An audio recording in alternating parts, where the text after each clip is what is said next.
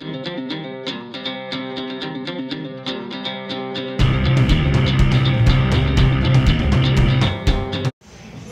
more because of my coach. My coach, my kickboxing instructor, he was also Brazilian Jiu-Jitsu black belt.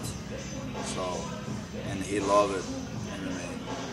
And then I didn't like Jiu-Jitsu in the beginning at all.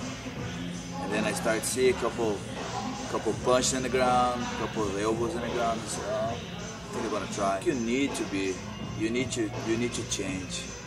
You know, you need to. Of course, when you start training more, you start to understand more the works. And then, like, I'm a pro, it's my job, so I need to know what I'm doing there. But on the beginning, I had some crazy ideas that I need to go for there and I go for war, blah blah blah. But today, you know, I understand more. It's more professional.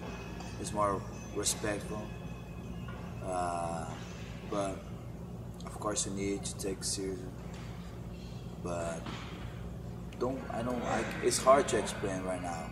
I'm just saying, in the beginning, I wanna say I wanna go over there. I wanna kill this guy. But today, it's more. I still believe. Some people say it's not a sport, but I still believe that MMA is a sport right now. Respect is very important to me.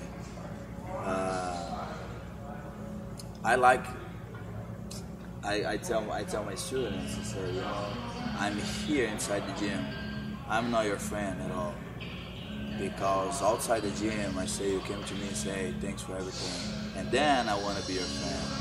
So, but it's easy to say, oh, I'm a fighter, you need to respect me, or I'm gonna punch you in the face. It's very easy, but I don't like to go outside and say, what do you do? I'm a fighter. No, I don't like to say that. I want you respect me for who the person I am. I like to have the respect for the Marcio. I don't like to have the respect for Navarro. Now because I see on the TV every weekend, the guy go in the bar and be drunk and say, oh, it's easy, I can't do that. So and then Monday he came to the gym, I say, I want to be a fighter. And they don't understand. Like, you know, you need to have some experience on the ground, you need to train stand up. No, I want to go in a cage and I want to punch somebody in the face. This is what I want to do. So, but this have a lot. And then he came over here and he see the routine, how hard it is to be a fighter. And then he say, no, never mind. And then they quit. I love fighting. No, I be sad. I lost a couple fights and I say, you know, I want to stop because I was pretty sad. And then I was more sad to think about stop fighting. So I'm 34 right now. I don't think so I'm gonna fight for too long. But all the time that I start to think about that, I start to be sad. So I hope I can be another renicultor, you know, and fight for 10, 15 more years. Because today is my life. Be a fighter, MMA.